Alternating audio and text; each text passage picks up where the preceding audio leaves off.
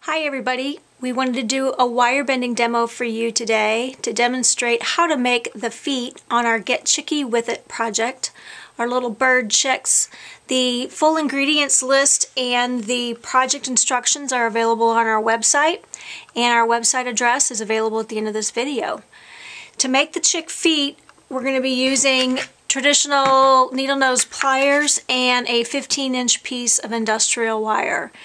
To bend the feet, we're going to go to the one end of the wire about 1/2 to 3/4 of an inch down. We're going to fold over and make a bend. At the looped end, we're going to crimp that close together and bend it so it's nice and flat. From there, we're going to grasp the wire directly beneath the cut end and fold it upwards toward the bent toe, first bent toe, and then fold it backwards. I like to stop a little bit short of the full length of the center toe and bend it a little bit shorter so that the exterior toes are a little bit shorter than the center one. I'm going to grasp the wire at the heel and bend it towards the front to shape the third toe. Again, folding just short of that center toe length and crimping the ends. What we have there are the 3 toes now for that project. What we're doing from here is actually going to be inserting the wire at the bottom of the ball with the unfinished end.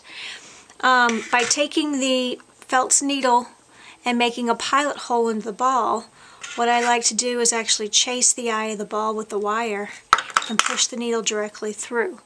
We have a single piece then. No glue or sewing is going to be required to hold the chick legs and feet in place. We're going to repeat those beginning instructions here on the other end of the foot. Again, 1/2 inch to 3/4 of an inch from the end. We're going to bend and make that first toe, crimping the end tightly to make that loop. Grabbing the end of the cut end, we're going to bend to form the second toe. Grasping just below the full length of the center toe, we're going to fold back the second side and crimp the end tight. And then grabbing at the heel area, we're going to bend all the way around to complete the third and final toe.